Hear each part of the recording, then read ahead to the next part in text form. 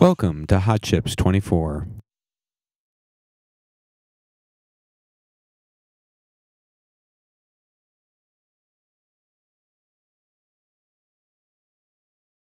Session 2, Fabrics and Interconnects.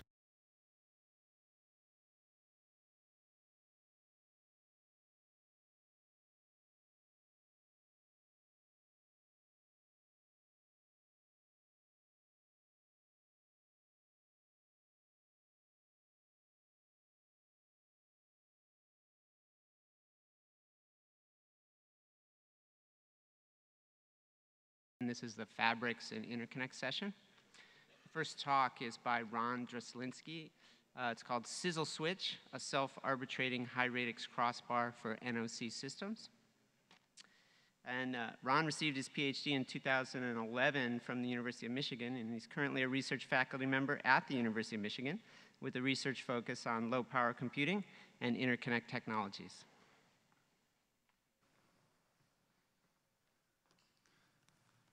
Okay, so the title of my talk is Swizzle Switch. It's really what we're trying to look at, and this is a series of 3 chips that we taped out at the University of Michigan, is the scalability of crossbars and how they're moving and how they're growing as we're going on. And so there's a number of systems. We keep growing the numbers of cores and the number of things on system-on-a-chip designs. And in industry and in academia, we've started looking at other things besides crossbars, rings, buses, and now network-on-chip topologies. And we really wanted to go back and say, if we really focused on a crossbar, how far could we take that? And so I'm Ron Dreslinski. This is some work done with a number of my colleagues at the University of Michigan.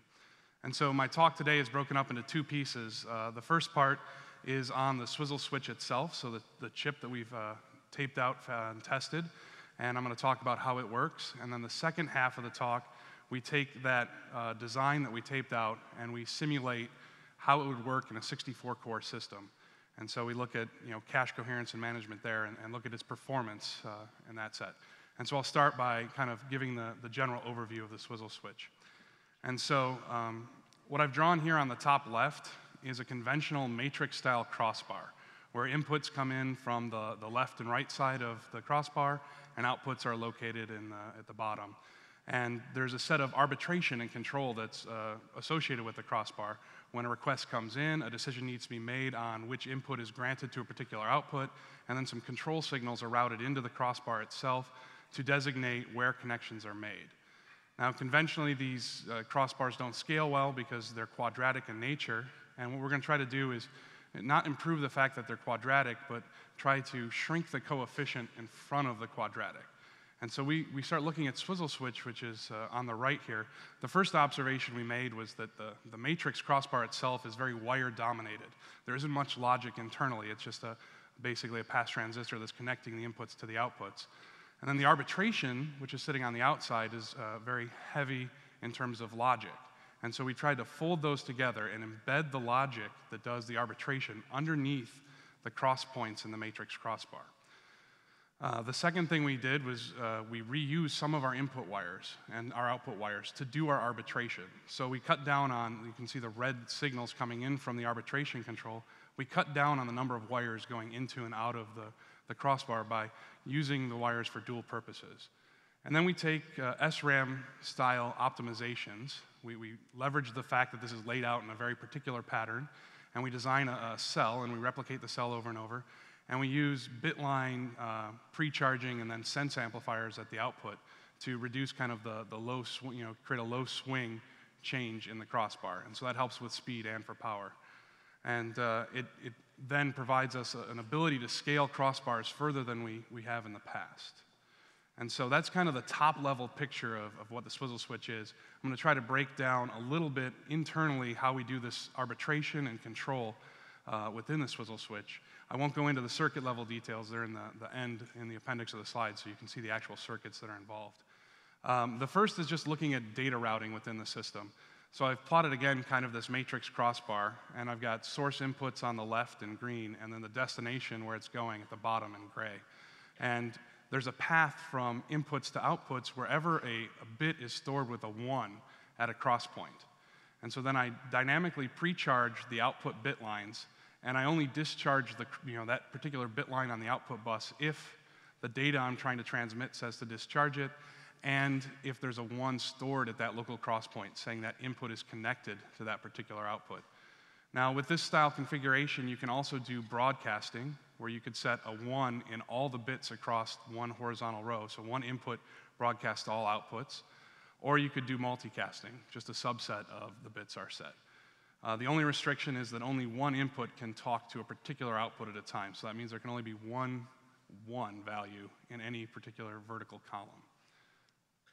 Okay, so I'm going to zoom out a little bit on that, and I'm going to pull that down to the side and zoom in on one particular output column to kind of talk about what the data structures are underneath here. So right now it looks like just a bit that's storing whether things are moving or not. In reality, we're also keeping track of priorities. So we're going to create a system in which we can give least recently granted priority to that particular output column. And so I've zoomed in on just the middle output column here. And what you can see is that at each of these cross points, so if you look, request K, REQK at the top there, represents that first gray box with a 0. It stores in that one piece a 0 for the data that's there, and then a set of bit vectors which designate the priority.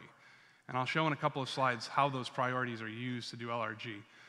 The key takeaway is that anytime you have a 1, that gives you priority over somebody else. So the request with the highest priority in this example is request M, because all the bits in its priority vector are 1, and request with the least priority is request K, because all of its bits are 0. Okay, so I'm going to talk now about how arbitration is actually achieved in the Swizzle switch. And so again, we're going to zoom in on just that one output column. And so the first thing to see is this is a single output column. Each of the output columns operate independently. So they're either in one of two modes: arbitration, where they're trying to decide who's getting the output next, or they're doing data transmission. And so each output can be either transmitting or arbitrating at any given time. So each output is independent in that sense. And each one keeps its own priority for least recently granted. So for a particular output, the priority is least recently granted.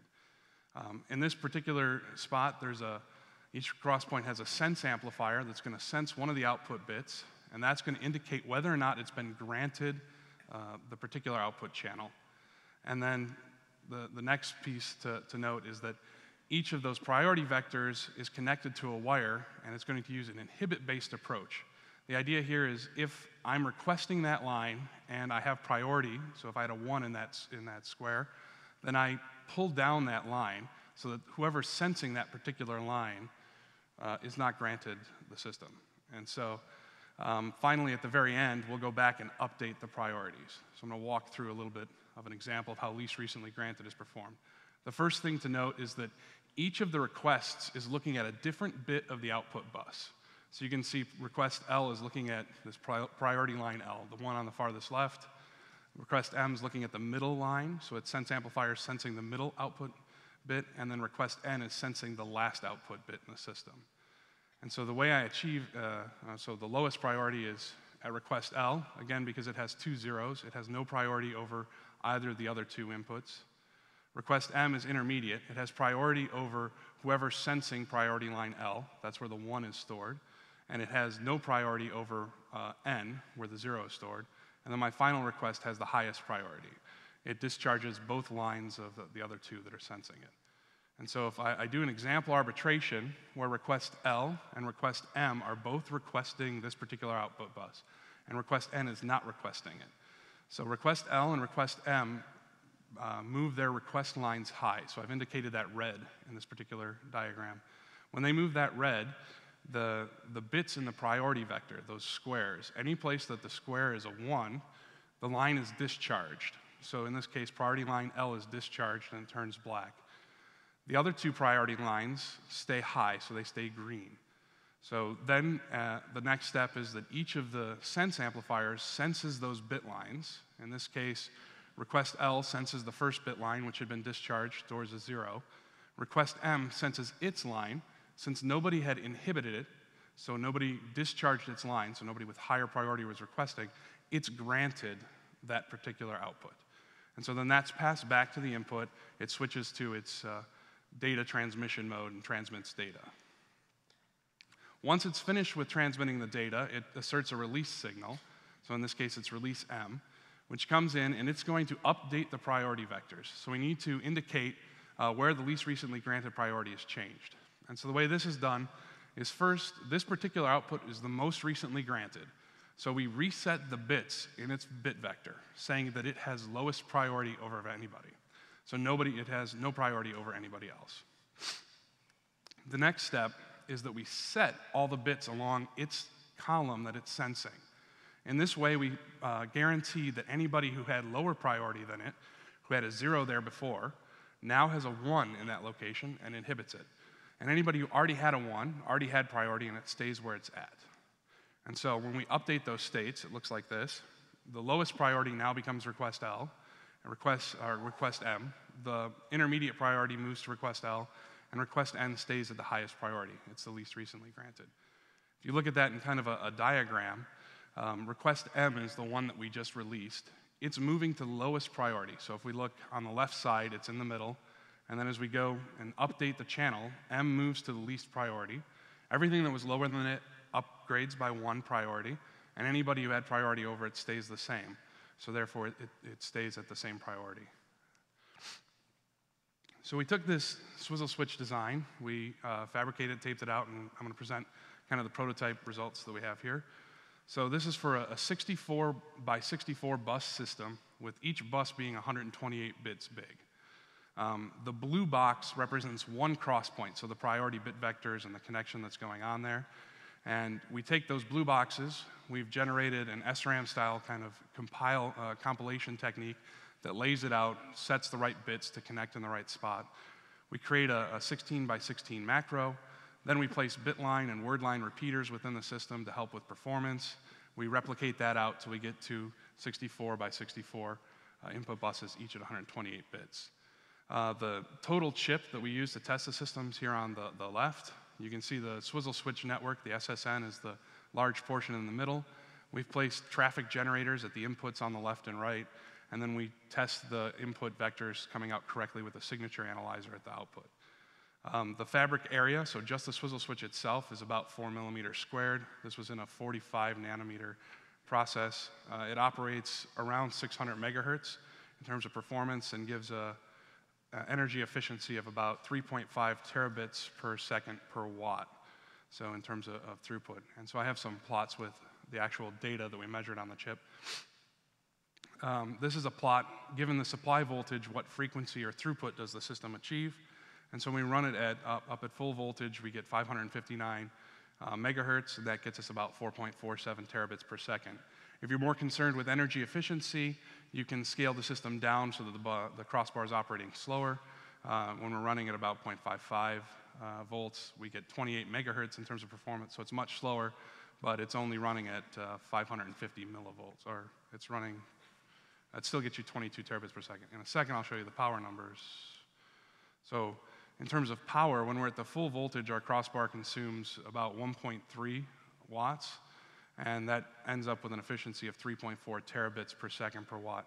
When we scale it down to the low voltage, we can get it down to 110 milliwatts for the connection, which gets us that an efficiency of 7.4 terabits per second per watt. And so that was the system that we taped out and tested. It's really a series of 3 chips that kind of built into that final chip that we designed. And then we went on and we wanted to evaluate, well, what does this mean in terms of a system design? So we have this crossbar, we can scale it out to 64 by 64. What can we do architecturally with that? So we went ahead and did some evaluation of some of those systems. And so one of the motivating factors, just kind of looking at it, is most existing interconnects, buses, crossbars, and rings start to run out of scalability around 16 cores, and we're trying to improve that. So what people in academia have been looking at for a long time now is this network on chip idea, that you have an on chip, a packet switched multi-hop network where you have a grid of routers interconnected and you have to take these multiple hops through, and they've looked at different configurations from simple meshes to toruses to flattened butterflies and Clauses and really elaborate interconnection techniques. These all come with a disadvantage that they're multi-hop, they take multiple cycles, and so we can give a flat crossbar, how well does it perform? And so our proposal is to use a flat crossbar as far as we can take it, and create a single stage, one hop kind of crossbar plus interconnect. And so just as a little bit of background, what we're going to compare against as a baseline is a mesh network on chip. The idea here, what we simulated is an ARM Cortex A5. So this kind of tile in the middle shows the tile that gets replicated. It consists of an ARM Cortex A5, 2 pieces, an I cache, a D cache, and a portion of the L2 cache, and then it consists of a router. One interesting point to think about the router is itself has a crossbar, which you can see in the bottom right. So for a mesh network on chip, it's usually a 5x5 crossbar, so it's relatively small, and so the advantages of using the techniques we talk about in Swizzle Switch are limited. When we look at flattened butterfly, it has a much higher radix switch, and so there is some benefit from using the Swizzle Switch there. We take that tile, we replicate it across the chip, interconnect it north, south, east, west to communicate, and if one core tile wants to talk to another, it takes multiple hops through this grid of routers to find its destination. We also compare against the flattened butterfly. In the flattened butterfly case, we're actually going to apply our Swizzle Switch technique inside the crossbar so that we can get it to run a little bit faster. We look at a 4-area 3-fly, which looks like we share, in this particular picture, 4 core tiles are sharing one router, and that router is also connected to all of the routers horizontally and vertically in its column and row. Okay. The nice thing about Swizzle switches is it provides us with somewhat uniform access latency. And what that means is every request sees the same distance to go to any particular piece of memory through this crossbar, which makes it a little easier to program and organize your data within the system. So you're not worried about this particular core is sharing data with that particular core, so I need to co-locate them close together. Everything's equidistant, so it takes some ease off of where you're placing threads, how data migration is managed. We've shown that it can help with power if we're trying to scale down power, and I'll show you some results of where that helps. And it's simpler to design. If it's a flat system, you're not worried about congestion management, flow control, wormhole routing, and some of the advanced techniques that NOCs rely on to really get some of that performance back. And so we did a couple of quick background studies with just some synthetic traffic. I'll show you workload traffic in a minute, of how well the mesh performs against Swizzle Switch. And so the mesh is on the left and Swizzle Switch is on the right. And this is a plot of the packet injection rate for a hotspot type traffic. And for this, what we're doing is sending all of the traffic from every node to one corner of the system. So that corner is at 8.8, so that's the top right corner where the thing is dark blue. And what you see with a mesh is that nodes that are close by get a lot of bandwidth. They're able to inject their things quickly, get it to its destination, and then inject something else. Whereas the nodes that are further away run into the congestion of everybody else in the system. If you have a Swizzle switch where everything's flat and uniform latency, and you're applying least recently granted to that particular output, you end up with a flat distribution. And so the key here is that if you take the best injection rate versus the worst injection rate and take a division and call that a metric of fairness, the SSN is 40 times more fair in terms of hotspot traffic. Now, not everything is hotspot traffic. We looked at uniform random traffic as well. And so in this particular one, every node is randomly selecting a different node to send to. The Swizzle switch remains constant across everybody, whereas you get some higher throughput at the nodes near the center and the ones near the memory controllers on the mesh system. And in this particular case, we see about an 87% improvement in fairness. So what does the Swizzle switch interconnect look like for a 64-core system? In order to properly evaluate this, we had to go through a process of doing some floor planning, taking into consideration all the routing congestion and the wiring. And so this is the final floor plan we came up with. We pulled the L2s out of the core tiles and placed them around the edge of the system, so they're the dark blue rectangles located around the edge. And our core tiles consist of the same core and the same cache. Now the die size is a little bit bigger because the Swizzle switch in the center takes up a little bit more area than the routers did in the NOC. It moved up by about 7% in terms of area. We did the floor planning to calculate the wire links, did repeater placement only in between spots where there was a gap between cores. We calculated out how fast we could get this thing to go, and we scaled it down to 32 nanometers, redid some analysis on the Swizzle switch, improving some of our bitline repeaters. And so in the end, the two systems we end up evaluating, the NOC, so the mesh and the flattened butterfly that we'll look at, have a 3 gigahertz interconnect, and we're able to get our Swizzle switch network up to 1.5 gigahertz. So it's running at half the frequency, but everything is a uniform latency away. And we're running with our cores at a 1.5 gigahertz core, and there's 64 of them in the system. And so we ran this on the Splash 2 benchmark suite to kind of look at how performance fit there. And so I have a quick summary of some of the results. And so this is a performance graph. Each of the bars represent one of the benchmarks in the Splash 2 benchmark suite, and I've normalized execution time to the mesh in each case. And you can see the 3 bars go mesh, flattened butterfly, and then the swizzle switch. And you can see we reduce the execution time with each step. And in particular, we break down where the time is spent between synchronization time, so stuff dealing with locks, which is the green portion, core time, which is actually doing work, which is the red piece. That part we can't reduce with the interconnect. And then memory stall time, where we're stalled for L1 misses in the system. And so you see the benchmarks, Ocean and I think Radix here, have high memory stalls. So they're waiting a lot of times on L1 accesses. And so we were able to reduce that time by using a better interconnect. Some of the cases don't have memory stall times, but have synchronization stalls. So they spend a lot of time passing locks back and forth or waiting for a lock to be acquired through the memory system and coherence mechanisms. And in those cases, we reduce the green portion of the graph. And so in terms of fairness, we wanted to look at how these L1 latencies kind of played out and where everything was. So we went and created a histogram, which is not showing up with the proper font. But we created a histogram. I'll tell you what it says. The bottom is quality of service measured in CPU cycles for L1 accesses. And then on the left side is basically a distribution, so a percentage of requests that took that amount of time. The blue bar is going across as kind of the distribution for the mesh interconnect. And you can see that its average latency, you can't see the number, but it's about 50 CPU cycles and has a very wide spread. So it's not very uniform in terms of its access latency. So the standard deviation or the variance is very wide. When you move to the flattened butterfly, which is the red, we provided more interconnection stages, so it's shorter number of hops to get to any particular location. We kind of condense that down and move the distribution to the left. And when you go to the SSN, we make it on the left very tight to the top. The second set of bars way over on the right are the accesses going out to main memory. So they're taking 100, 110 CPU cycles. But you'll see that the distribution that's spread out over the mesh pushes the mesh accesses way out to the right, whereas most of the SSN accesses are closer. The other thing to note is that the SSN isn't exactly uniform access latency. There is some contention within the system itself. There's coherence messages that need to be passed around. So there is a small distribution around that, but the variance is quite small.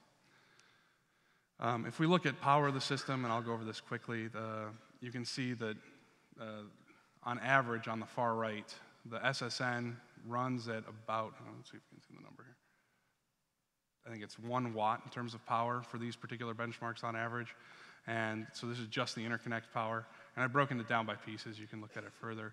If you break it down to total energy for the benchmark, the interesting piece there is that by speeding up the interconnect, we get the job done sooner, so we save also on core time as well. And so we save about 11% in terms of average energy reduction across the benchmark suite. And so just to kind of summarize my talk today, we first started talking about the Swizzle Switch prototype, the chip we fabricated, which was a 64 by 64 crossbar with 128-bit buses. It had least recently granted priority embedded within the network, and it achieved 4.4 terabits per second at about 600 megahertz, and it consumed about 1.3 watts of power. The second half of my talk, we kind of evaluated that in terms of an NOC-based system, and we looked at it as a flat crossbar system, not claiming that this is going to scale well beyond that, but it's at least a good building block for building NOC systems with large radix crossbars within them. By using the Swizzle Switch, we improved performance by 21%. We reduced the power by 28%, and we reduced that latence variability in that graph we couldn't quite read by 3x. So that's my talk.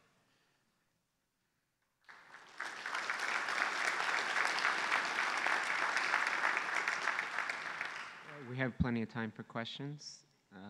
Please use the microphone, state your name and your affiliation. We'll start on the right. Okay.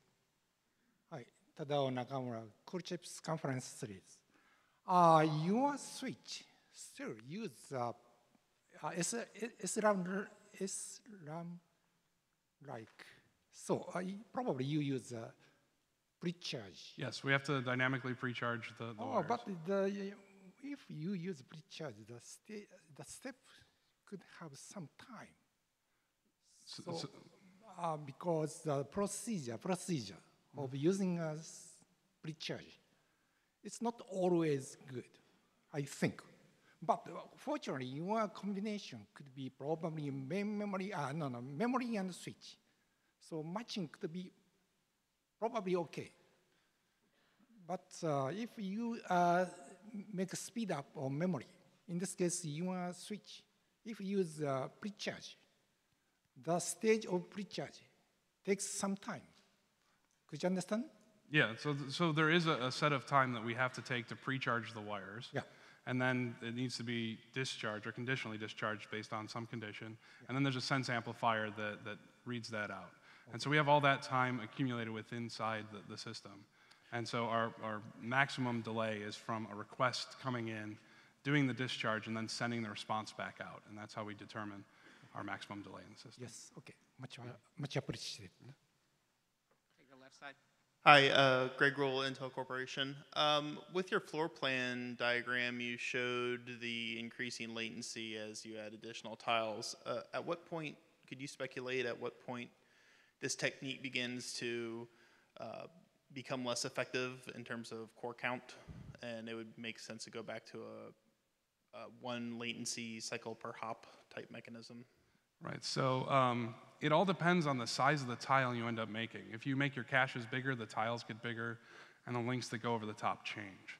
In terms of the crossbar itself, we've done the scaling it out, and somewhere between 64 and 128 is where the crossbar itself stops scaling in terms of performance. And so we can push ours 64, we can get 128 is a small win over 64. So my guess is 64 is about the top that we would push it, but from there you could build an NOC-based system with Radix 64 routers that interconnected stuff together. Thank you. Hi, my name's Craig Wittenbrink from NVIDIA, and I had a quick question on the second part of your talk, which you did with the simulation. So you're evaluating a fully connected crossbar versus the mesh network, which I guess is the flattened butterfly. The other aspect of the efficiency would be the implementation or the area overhead. So did you evaluate how much, what would the size of the chip be with the mesh network versus what you would have with the fully connected crossbar? Yeah, so the area overhead from using the crossbar in the middle for the fully connected was about 7%, was the area overhead we ended up with. And we think we can trim that down a little bit. There's some wasted white space around our Swizzle switch, but we did that just to avoid wiring congestion in the center. Okay, thank you. Yeah.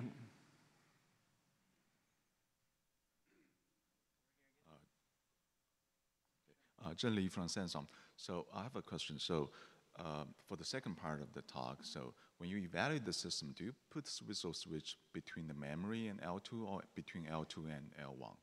In this particular case, it was between the L2 and L1. Okay, I see. Another question is, like when you do this evaluation against mesh, because mesh is a distributed system, so which means you can turn off parts of the routers if some of the cores are not fully used. But for Swizzle switch, can you do the similar thing? Like you can power down or like using lower voltage for some of the like input and outputs? So if you wanted to turn off a portion of the chip, like a quadrant, that's difficult to do with the Swizzle switch, whereas with an NOC, you could disable like a quadrant of the chip. But the power consumption is on the low side, but you couldn't just power gate off parts of it. Thank you. Mm-hmm. All right, let's thank the speaker. Thank you.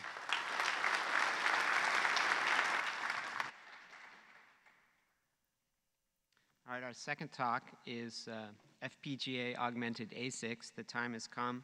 The speaker is David Riddoch, and he's the chief architect at Solarflare, which he co-founded in 2002.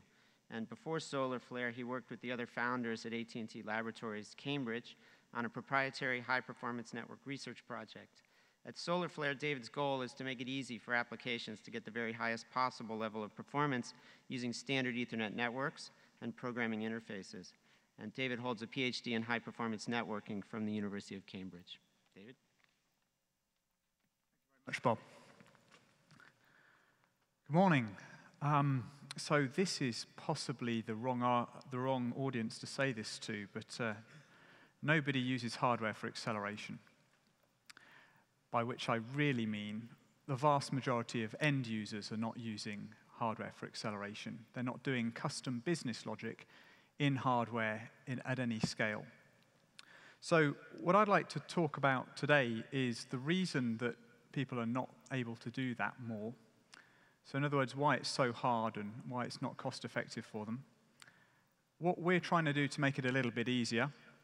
And I'm going to be talking about online trading applications as my example domain for that. And it's very much a sort of practical, non-research approach because we're really making stuff here that people are deploying. Okay, so like I said, online trading. So these guys are in a latency race. They are receiving inputs in the form of market information. They're running some algorithm. And then they're taking an action which might be submitting an order to purchase stocks and shares. Whoever does that fastest makes more money. As a result, they've got a direct incentive to go faster, and there's no question whatsoever that for these guys, hardware can make them go faster. And indeed, some of them are using FPGA technology today. It's a tiny, tiny minority. And when I go and see these guys, they constantly say to me, We've either thought about it and ruled it out, or we've got a tiny group that's doing it, but we've never got it into production, or whatever. They've all got great ideas about what they want to do, but they can't actually get it into production. And this is really about the fact that it's not performance at any cost. They've got to balance the inconvenience of going through that route against the benefits, so the flexibility, speed of deployment. Some of these guys are changing their algorithms on a daily basis in order to try and outfox the competition. The available skills, they've all got big teams of engineers, but the number of hardware engineers is tiny by comparison. Most of the guys are software. Cost, of course, and I'm talking here not just about the adapters, the physical devices that you put in the servers, but also about the cost of development and verification, QA, risk, all of that stuff. And of course, finally, compatibility.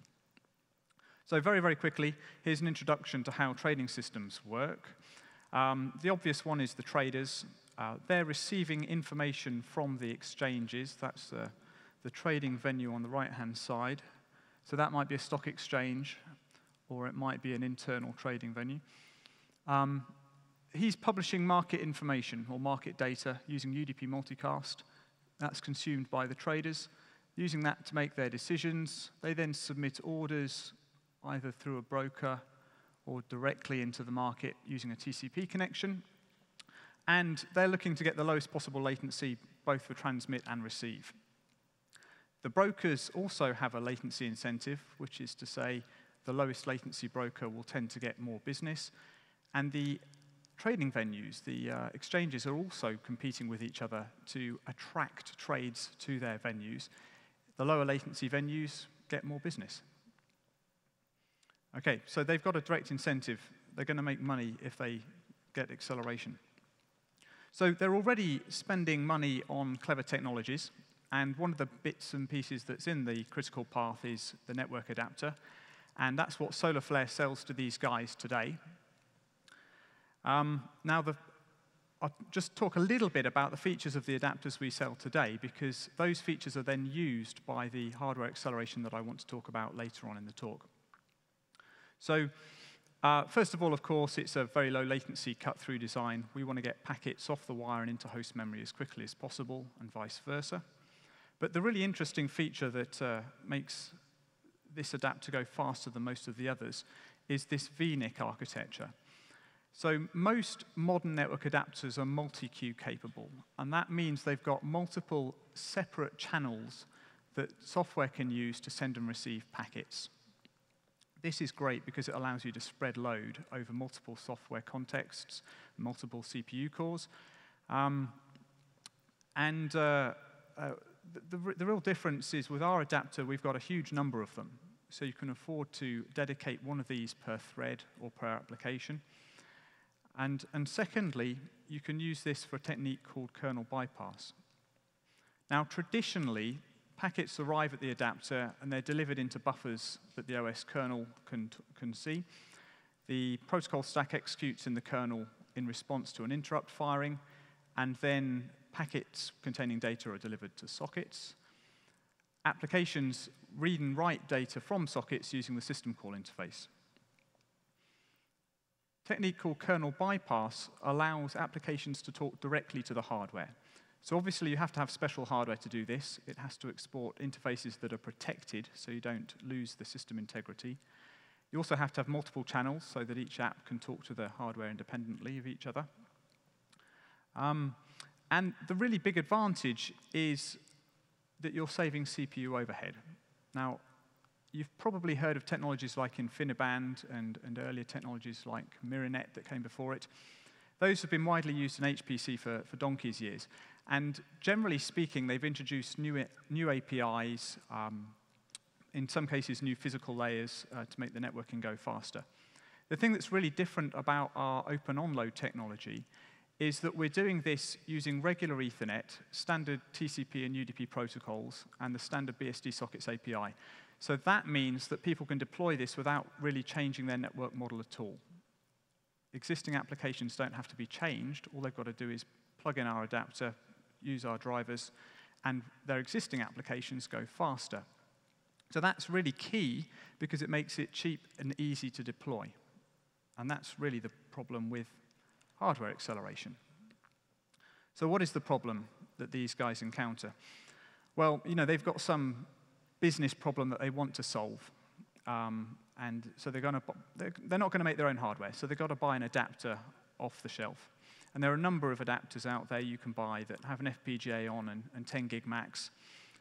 So you've got to evaluate those, choose which one you like. They're fairly expensive. The reason they're expensive is because they're low volume. And the reason they have low volume is because they're expensive. So we need to break out of that cycle. OK, now you've got to create a bit file to go onto your FPGA. So you'll need some development tools. You'll need IP blocks, including PCI, the Macs, all that sort of stuff, memory controllers possibly. You'll need a bunch of logic that I would call boilerplate, meaning everybody who's going to do this wants the same bits of logic, including packet handling, parsing, demultiplexing, buffering, protocol handling, managing links. These guys really want this stuff to be to integrate nicely into their monitoring systems, so you need monitoring of the links, statistics, error counting, all that sort of stuff. Everybody's going to need those things. You're also going to need device drivers. You're going to need a way of configuring it, and you're going to need a fast way of talking to your application, which means you're probably going to have to re-implement kernel bypass yourself. And notice we haven't even begun to talk about business logic yet, not a single line of it. So what's wrong with that? Far too much work. How can we fix that? Well, we could provide all of the common bits for a start-off. Secondly, we need a simpler host interface. The problem with just creating a bit file and slapping it on an FPGA is that that bit file defines the interface between the software and the hardware, which means it's different every single time you do it, and that means you need new drivers every time, and that's enormously expensive. Secondly, this is hard to deploy incrementally. You've got a brand new device interacting in software in a new way. You're almost going to have to riff everything out and start from scratch. Secondly, you've got problems like the chances are your custom device will only accelerate a small subset of the traffic that you're interested in, just the critical path. But you've still got all this other stuff to handle. So you'll probably have to have this device in addition to a regular network adapter, which means an extra PCIe slot, extra cabling, extra switches, changing your network topology. You can see that's a little bit painful. And finally, it's expensive, mainly just because of the development effort. So we need something that is easier to develop, and we need to provide lots of bits that can be reused. And we also need to provide off-the-shelf applications that lots of these people can use without changing them, because many of them are just never going to have FPGA developers in-house at all. So this is what we're selling. This is our attempted solution to these problems. So at the top, you have the regular FPGA cards that you can buy today. FPGA is directly attached to the PCIe bus of the host and has some integrated 10 gig max. I would call that a host-attached FPGA with 10 gig MAC. The difference, what we're doing, is I'd call it a fully featured network adapter that happens to have FPGA acceleration added onto it. So the difference is, to the host, it looks like a network adapter. And that's because the NIC ASIC, that box there, that's exactly the same as the ASIC that we have in our adapters today, and that's what the host sees. As a result, it works out of the box as a network adapter. The drivers that we have today work with this new card. You don't have to change anything. That supports incremental upgrade because you can plug this thing into your servers today without changing anything and it just works. And then you can enable clever bits of acceleration incrementally over time. Also, you don't have to have that extra PCIe slot. To address the problem of people not having their own FPGA developers, we're going to be producing our own applications, and I'll give you a couple of examples of those in a minute. Those solve common problems that people in the industry have told us that they want solutions to. In some cases, a bit of application integration is needed, in some cases not. And the other thing is this is an open platform, so we've got partners who are developing their own applications for this, and we absolutely want to welcome as many other people as are interested to develop applications for this platform and then sell them on to the end users. So to support that and to support end users doing their own development, we're also providing a developer kit that provides the reusable blocks. So here's a block diagram, quick overview of what's on the adapter. This is the network controller chip, the one that's on our existing cards, Stratix 5 FPGA. They talk to each other through just a regular 10 gig Ethernet link, two of them. So the interface between the controller and the FPGA is just packets. And then the FPGA talks to the outside world using two 10 gig interfaces with SFP cages. So here's the PCIe connection into the host. We've got DDR3 DIMMs, so optional memory for people who want to have more memory than the FPGA can provide. We've got a number of flash chips to provide the FPGA images and firmware and anything else that people want to put on there. Micro SD socket in case you want persistent storage. Various power control stuff. And another interesting feature is this stable oscillator. The trading guys are fanatically interested in time, and this allows us to provide them with synchronized time on the FPGA, synchronized using the Precision Time Protocol, PCP. And that means that the FPGA can timestamp events internally, and those timestamps are synchronized across their entire data center. So I think I've already briefly covered this, but the point is that the host interface is a network adapter. The host sees a network adapter. The FPGA is really just a bump in the wire. And so the interface between applications and the FPGA is just packets. Therefore, the application talks to the FPGA through the sockets interface, and if it wants to go fast, it can use kernel bypass. We also provide a register bus, which can be mastered via software, and that is a bus that our applications can expose their own registers through, and that's not really a high-performance bus, so that's just about configuration.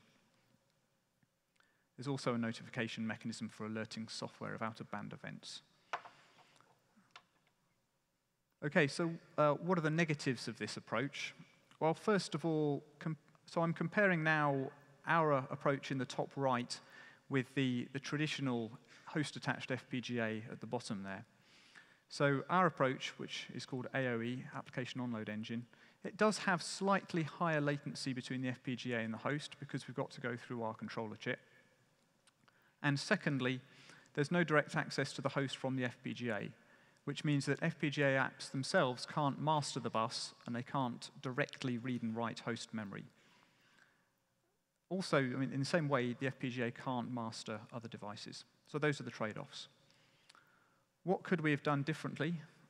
I mean, the first constraint that we had to live with is we didn't want to change our ASIC chip at this time. So the only architectures available to us are ones that don't involve changing that chip. So what we could have done instead is made the FPGA PCIe attached and communicate with the NIC ASIC over the PCIe bus. That gives you the fast access to the host from the FPGA. The problem is it's enormously complex by comparison, because the FPGA now has to master the NIC using the interface that was designed for software, and that's not a fun thing to do in hardware. Secondly, you need a PCIe core in the FPGA, which uses up some space. And the real killer is that the fast path for your accelerated traffic is significantly higher, because you've got to go through this, this convoluted path from the NIC ASIC through the FPGA and back into the host. Alternatively, we could have done it this way round, which is to say roughly what we've got, but add an extra PCIe interface to the FPGA. I mean, that's fine. The only downsides are a whole bunch of extra complexity in the FPGA with that PCIe controller there. And secondly, you've got to have this switch chip, which is going to add latency. Finally, what might we do to the ASIC to improve the situation slightly? And the answer is just add an extra little fast bus between the FPGA and the ASIC here. That would give us the direct access to host memory with very high performance without any of the downsides. But quite frankly, so far, I've not seen any applications that really need that direct host access, so I'm not sure it's justified. We'll wait and see. OK, so here's a couple of examples of applications, just to get an idea of why this makes it easier to integrate. So one of the problems these folks have is receiving market data. So this is the information published by the exchanges about trades. On the bigger exchanges, it's an absolute flood. And to compound that problem, it's published in 2 copies called A and B. And that's done for redundancy, so that if there's any hardware failures, you'll still get 1 copy. Now, you do want both of those copies, because otherwise you're not redundant. And secondly, you don't know which one's going to have the lower latency. So you need to take both of them and do arbitration. And currently, of course, that's done in software. So the obvious trick is move the arbitration into the FPGA. You get all the benefits, but you halve the data rate going into the server. The reason that helps is that these guys don't always keep up, and whenever they don't keep up, they get queuing delays. So hopefully this technology reduces the rate enough that they don't get queuing delays anymore. And secondly, if they really don't keep up, their buffers fill and they get drops, and that's catastrophic. The thing that's beautiful about this application is this acceleration is completely transparent to the software. You don't have to change the software at all to get this. So it's really, really easy to deploy. Second example, symbol splitting. So market data packets will each contain multiple messages. Each message will relate to a particular symbol, and a symbol is a security, such as a stock in a company. The problem is that they want to distribute the load of processing these messages over multiple cores because the rate's just so high. And what they have to do is they have to process all messages for a given security in the correct order. So they can't just randomly fire packets at random cores and hope for the best. They have to process them all in order in a single thread, split out the different symbols to different threads, and then have other threads handling that. Now that's horribly inefficient. It's horribly inefficient in terms of cache access. It's expensive in terms of the synchronization between the cores, and you get latency just from the extra thread hops. So that's horrible. So what we want to do is we want to put the symbol splitting into the FPGA. And then what we're doing really is we're giving each set of symbols a new stream. Each stream will get a new multicast group and port number. And then the NIC ASIC can distribute those streams over different VNICs, and each VNIC can be handled by a different thread or a different application. This also gives you a way of throwing particular symbols that you're not interested in on the floor so that you don't have to deal with them at all. So that's the win. It's really about scaling efficiently over multiple cores or throwing away stuff you're not interested in. So I'll talk a little bit now about the developer kit and the component library that we're providing. And I'm going to use this as an example to show how the symbol splitter is implemented, at least a simplified version thereof. So the idea is reusable components. And obviously, if you want to compose stuff, you have to have a fairly standard interface between your components. And so we've defined a streaming bus based on Altera's Avalon that carries packets between components. And the important thing is that there are metadata words interleaved within the packets that carry information between components. So components can munge the data in the packets, they can add and remove metadata, and they can take actions based on what's in the metadata. So here's the symbol splitter. Packets arrive off the wire. Bear in mind this is all cut through, so you don't know the length at this point. And you just have one metadata word at the beginning, giving a little bit of information about where the packets come from. Next thing that happens is you do a bit of parsing of headers, find out where the headers are. That's metadata. Extract the fields that you're going to use to identify the streams that you're interested in. Then you're going to do a lookup. Is this a stream that I want to do something special to? So you're going to get two bits of extra metadata in this case, an action, what shall I do with this packet, and a stream ID. Next stage is message parsing. So this is a bit of logic that really understands the market data format that we're using in this particular case. So this is a bit less general, but it's still going to be usable for lots of different applications in these trading applications. And it's going to pass out the individual messages within the packet and identify the particular symbol or security that that message relates to. And next, we're going to say, for packets that we're not interested in, let's just chuck them straight through to the host. The point being, we want this to work like a regular NIC for any traffic that we're not accelerating. Next, we've got the message splitter. That's going to take those metadata words that identify the message boundaries and use them to split the one packet into multiple per message packets. This guy doesn't need to know anything about the market data format. He just looks for the metadata words to tell him what to do. Then we do another lookup. This is going to convert the symbol or security into an integer ID so that we can chuck it into one of the end streams that we're going to support. That's the demultiplexer. Demultiplexer doesn't know anything about symbols or market data. He just knows that I take the integer ID from a particular place in the metadata and use that to choose which output to take. Then we've got a bit of an arbiter to decide who goes next. This is obviously pretty application specific. So our demultiplexer block has a nice API where you can put a custom arbiter in there. And it's got to do some clever stuff to make sure that we don't increase latency when we're trying to coalesce messages into packets. And then we've got the message stitcher, which combines messages into larger packets, and then they stream through into the host. OK. So this slide we're very nearly at the end. And what we're doing here is we're trying to say, how much work do you have to do if you want to do your own custom logic? So you've bought our adapter, you've got the developer kit, and you want to put a bit of business logic in there. So this is what you have to do if you use a regular host-attached PCIe-attached FPGA card. You have to do the complete FPGA image, admittedly using some standard off-the-shelf blocks, but you're responsible for most of the work there. Because the host interface is new, you've got to write new device drivers. You've got to come up with a way for applications to talk to this thing with very high performance, which means you've got to do your own kernel bypass. And then, of course, you've got to do a little bit of app integration. This is what you have to do with our solution. A little bit of business logic in the FPGA, composing those standard blocks together with your own logic, and a bit of app integration. Everything else is done for you. So hopefully you can see that's going to be an awfully lot less work. So that's it. This thing is not quite generally available, but it's already been put into the hands of a select number of early customers. It's going into production in real trading systems in about a month or two's time. GA very, very soon. So give me a shout if you've got any questions. Thank you.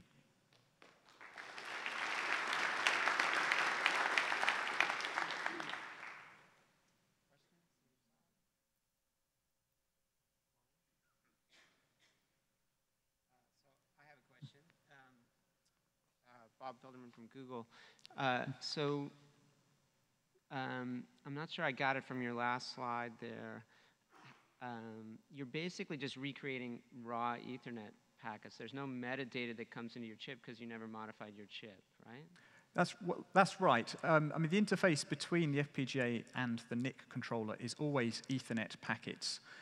They don't have to be exactly the same format as what came in from the wire, of course. If you want to carry metadata, you just need to change your encapsulation in some way. The slight constraint that you need to think about when you do that, though, is that you ideally want to choose an encapsulation that the NIC controller will be able to understand in order to be able to do the flow steering, in order to be able to direct flows to particular applications. And there are some restrictions there as to what sort of what sort of headers it can use to make that determination. So you may just create completely new UDP streams or UDP ports or something like that to give you your demultiplex. That's right. So in the symbol splitting example, all of the data is coming in on a single stream, and you're sending it out on multiple streams, and the NIC controller chip is using the multiple stream headers to direct those flows to different application threads without having to do the demultiplexing software. Any other questions, left or right? All right, let's thank the speaker. Thank you.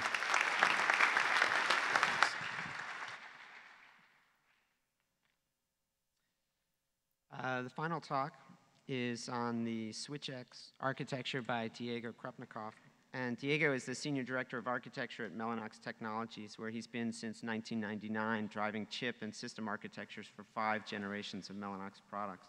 He's been a key member of the InfiniBand Trade Association since its beginning.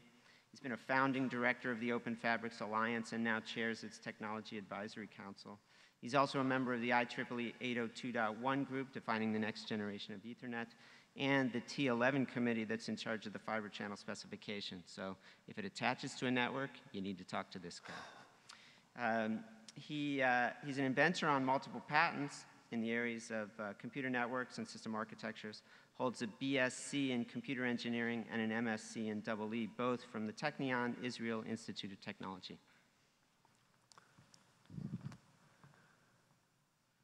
Good morning, everyone.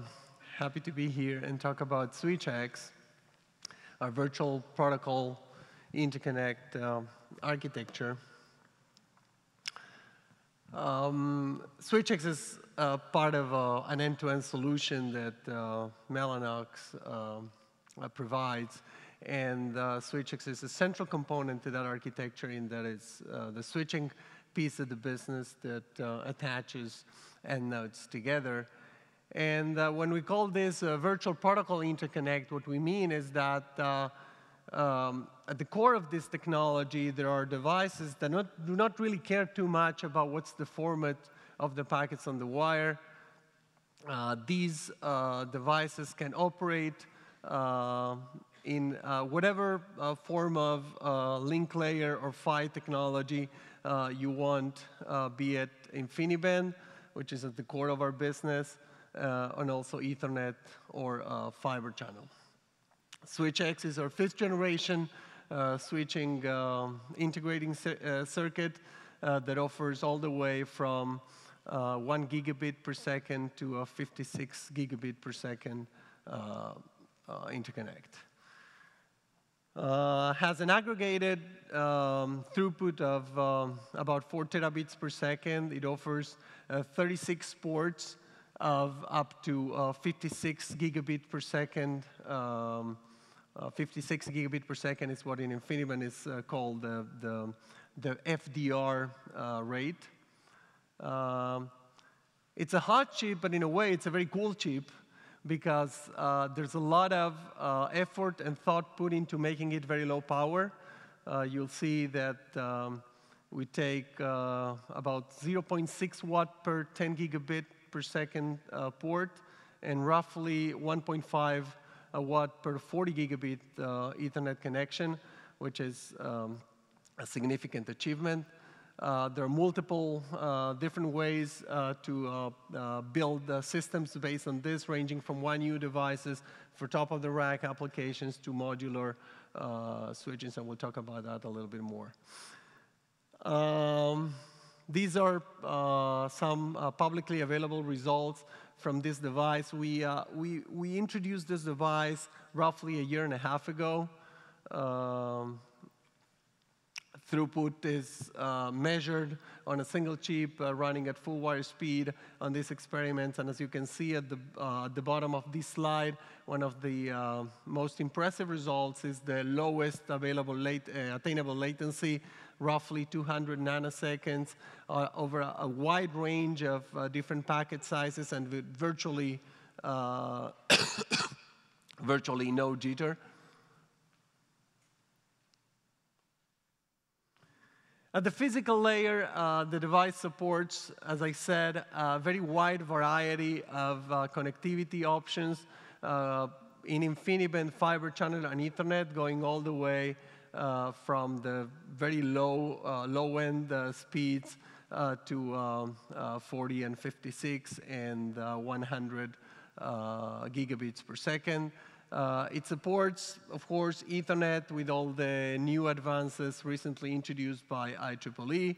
It supports Trill, the recently introduced work from IETF. Support for congestion management, fiber channel forwarding, IP and InfiniBand routing.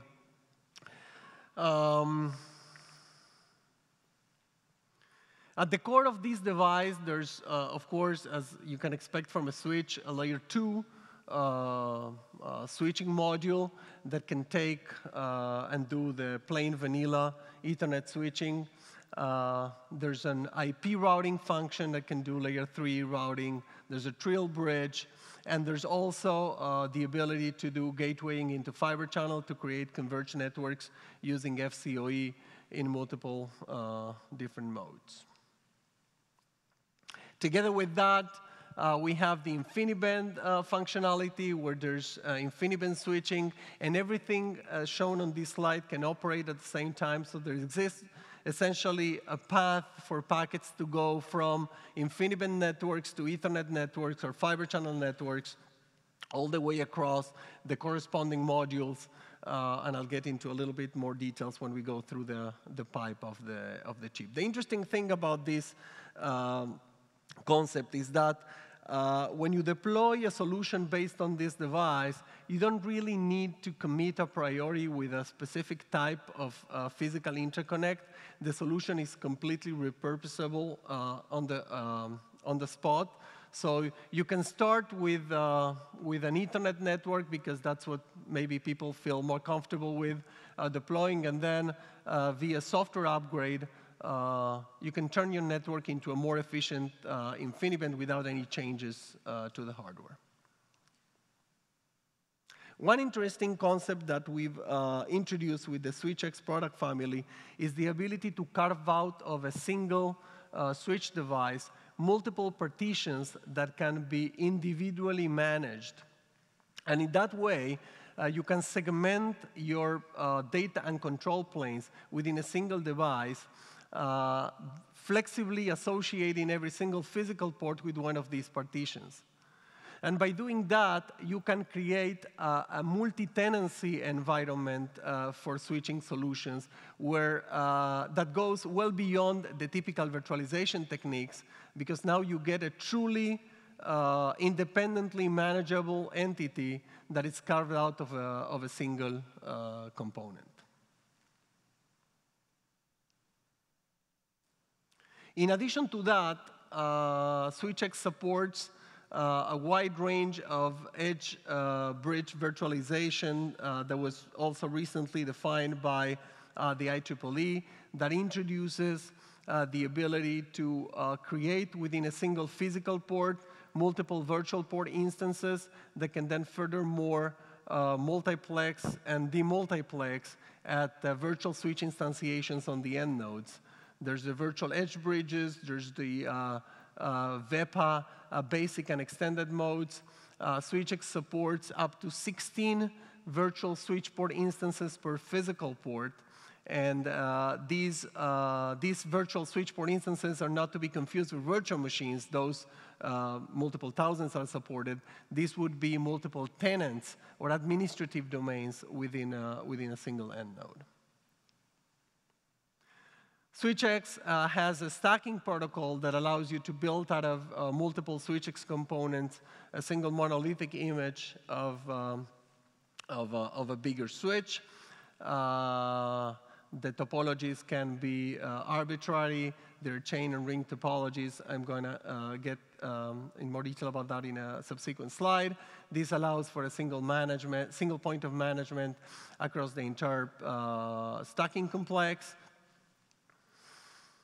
One way to do stacking that has a lot of resonance in the high-performance compute business and in some of the most modern data centers, is to do that in a way that allows full bisectional bandwidth between any two ports on the stacking complex. One way to do that is to use fat tree topologies that are very common and prevalent in the high-performance computing space within this stacking domain with SwitchX components. Given the very high port count density, you can build up to 1,700 10 gigabit Ethernet ports on a full bisectional, no oversubscription topology with just 2 layers of SwitchX devices. This would be, of course, a non-blocking topology. There are a couple more examples shown here in the slide for reference. As far as management, we have PCI-based or network interface, gigabit Ethernet-based management interfaces for single chip and multi-chip, where you can do direct access management or in-band management. And this comes to play very nicely with a lot of these new techniques in the software-defined networking space that are very are part of our legacy in a way within Mellanox, given the way networks are managed in InfiniBand. If we zoom in a little bit on the way SwitchX works, one of the key elements in this very sophisticated and feature-rich design is that we kept the internal pipe as in a way that strictly represents the modular description of the building blocks that I described in the functional representation of the device. So a packet comes in, goes through the lowest physical and MAC layers, and gets into a packet classification stage where the packet is essentially parsed. Remember that this is a device that can accept a very wide range of different packet formats. I was talking about the fact that through the same wire, you could be getting InfiniBand, fiber channel, Ethernet packets. So there's a very sophisticated parser that decomposes the packet into a more structural representation that the chip can further process. There's an ingress policy engine that I'm going to talk about in a little bit more detail that does basically what is typically referred as ACLs. And then we go into the forwarding stage, where there's a layer 2 forwarding engine, followed by a layer 3 forwarding engine, subsequently followed by yet another layer 2 forwarding engine. And this is to represent the fact that when you're going through layer 3 forwarding, with this device, you can generically go across the 2 independent layer 2 domains through which you're going across. When the packet is about to leave, there's another policy-based engine that can make further sophisticated decisions based on the way the packet looks on its way out. And then there's the queuing and scheduling step expected from a switch, where the switch crossbar is going to be instructed on how to take the packets out. Here's an example of the packet flow for three different scenarios representative of a stacked environment when we have multiple of these SwitchX components in a stacking scenario. On the left-hand side, there's the packet flow that an ingress device would do on this stacking environment. The packet comes in. The blue portion of the packet is the actual payload, and the green one is the header information. So the entire packet is placed on the data buffer, and then the header information goes through the control plane. And at the end, when the packet is about to leave, some command is given to the forwarding log, to the output logic, to the queuing and scheduling, so that the stacking header is added to the packet, and the packet comes out with the stacking header. In the middle, we have the example of a straightforward forwarding of a packet that happens to be, in this case, in the middle of a stacking environment, where the forwarding is done based on the gray header, which is the stacking header. That happens to be an Ethernet header as well.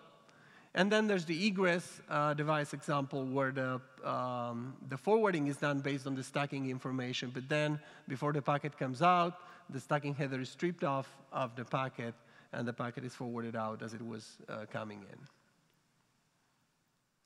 Let's jump a little bit into the ACL implementation structure, because we have a little bit of innovation here as well. And one of the things that are very important, ACLs are a key component in a switch these days, also in the context of what OpenFlow is generating in the industry. And ACLs are not only interesting, but also one of the most expensive components in a switch implementation, because it's typically based on TCAMs, and TCAMs are expensive, take a lot of space.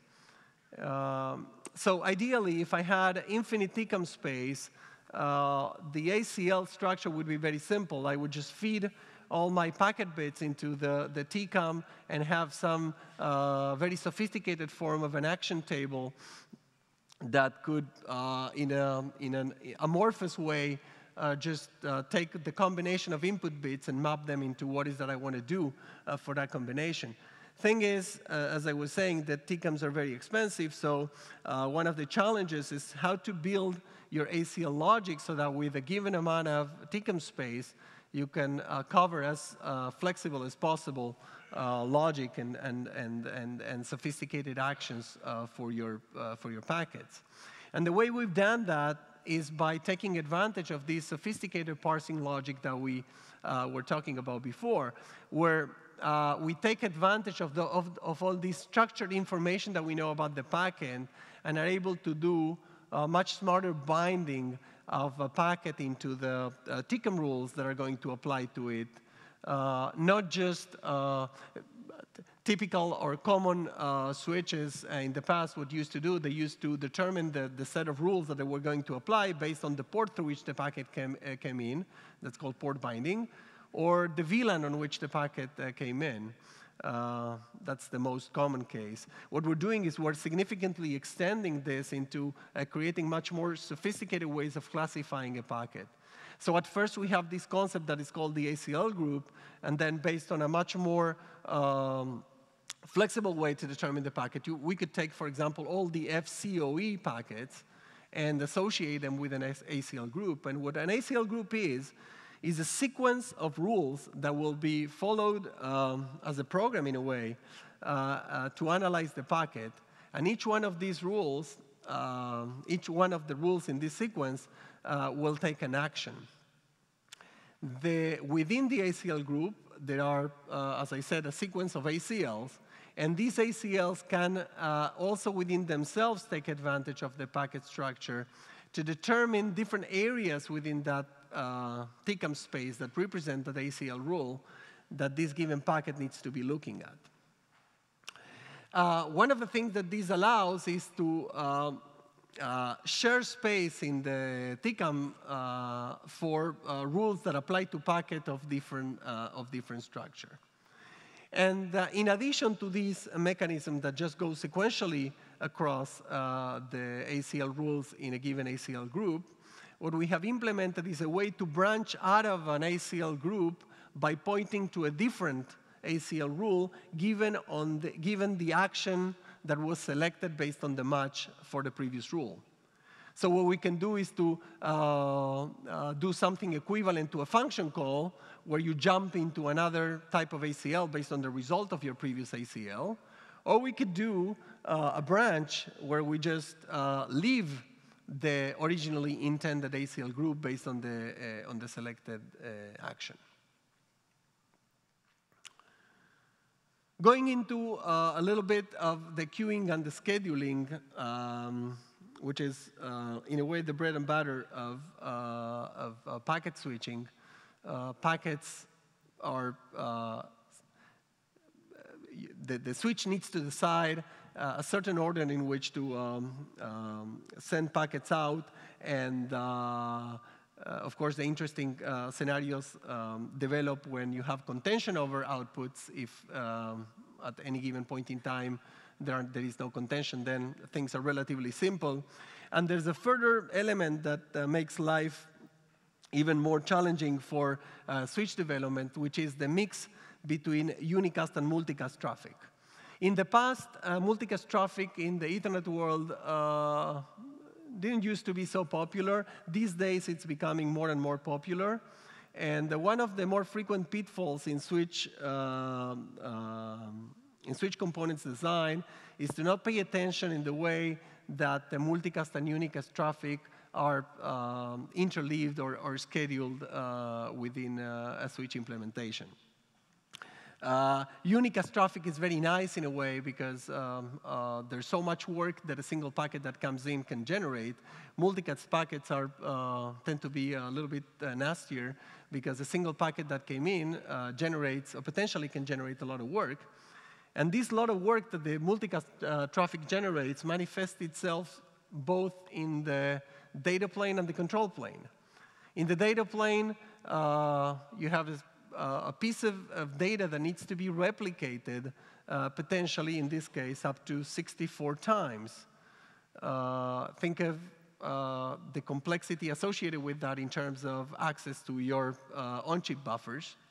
On the control plane, things are even harder because one of the most important performance metrics associated with this kind of devices is the message rate, the packet rate that you can generate, and this is a lot of times associated with the ability of your control plane to be able to deal with the queuing and dequeuing of packet descriptors. Now, as I said, unicast is relatively easy. Every packet that comes in needs to be queued once. A multicast packet needs to be queued multiple times. So all the synchronization of your data structures needs to take into account those generally nasty cases. Just to summarize, SwitchX as a component that can be used to build systems that range from 1U devices with very flexible selection of links, speeds, and types. Typical implementations here shown where, for example, you have a 64-port 10 gigabit Ethernet switch or a 48-port 10 gigabit Ethernet switch with 12 40 gigabit Ethernet uplinks. And all the way to big modular designs that can go in a single enclosure, all the way to 648 40 gigabit Ethernet ports, or roughly 1,100 10 gigabit SFP plus ports within a single chassis. Thanks.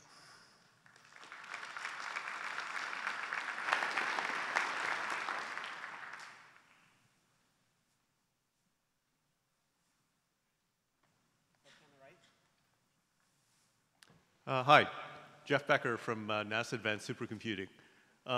So I wanted to know a little more about the on-chip buffering and allocation of buffers among flows, and also for long distance applications, do you do like buffer coalescing or something like that, or? Okay, so let me start with the second part of the question. One of the things that are critical in the long distance typically have to do with the link level flow control, whether you have it or not.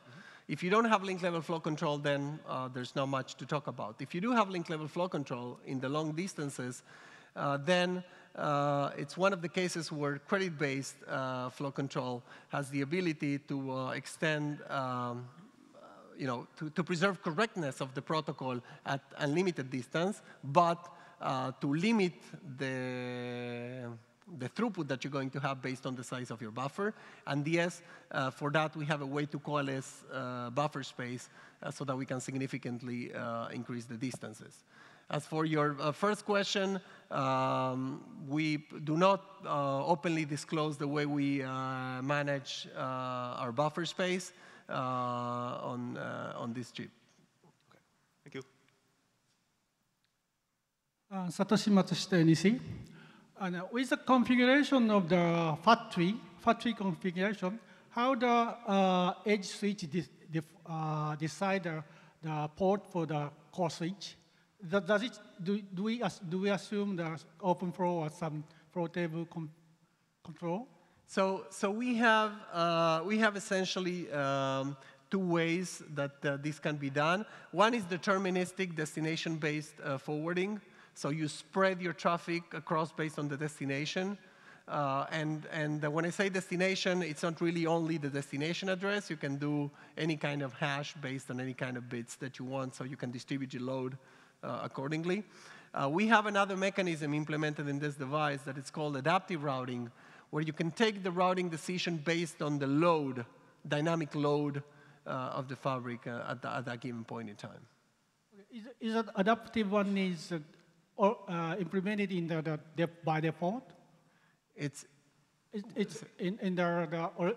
implemented in the switch. It's implemented in the silicon component. It's a mechanism that can take into account the queue length, the queue depth in the multiple directions to make decisions about changing the routing of a particular hash.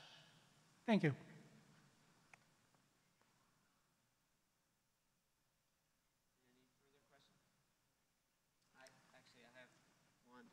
Bob Felderman from Google. In your stacking protocol, do you simply use InfiniBand for that, or do you use Ethernet when you're stacking Ethernets and Fiber Channel when you're stacking Fiber Channels? We use a proprietary protocol that it's awfully close to Ethernet for stacking. This is for when we're doing stacking of an Ethernet switch. In InfiniBand, the concept of stacking is a little bit different because it's built into the protocol, so there's really no stacking in InfiniBand. It's just InfiniBand all the way across. All right, let's thank the speaker, and I have a couple comments. Thank you.